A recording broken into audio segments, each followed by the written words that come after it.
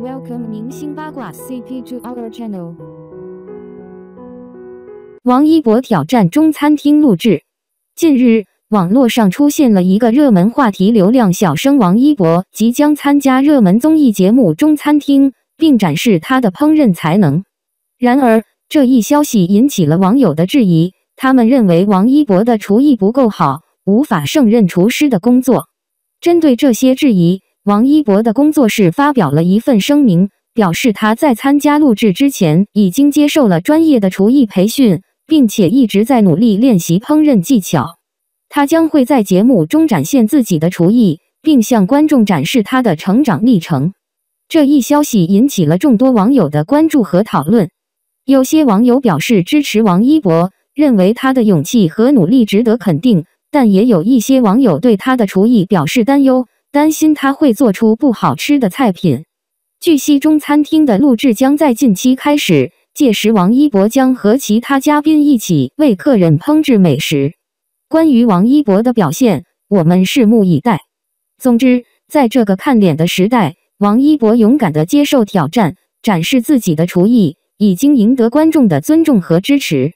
相信他会以自己的努力和实力为观众呈现一场美味的盛宴。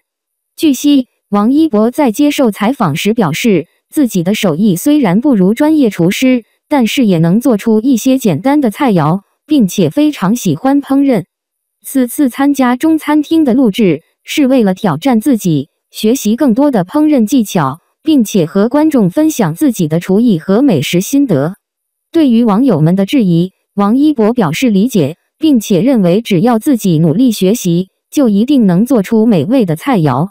同时，他也希望通过这次录制，能够让更多的年轻人了解并喜欢上中华美食，让传统文化得到更好的传承和发扬。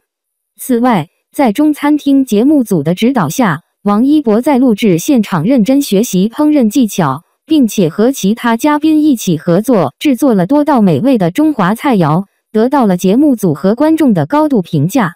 总的来说，王一博在中餐厅的录制中表现出了积极的态度和认真的学习精神。虽然手艺可能不如专业厨师，但是他的努力和热情却值得肯定。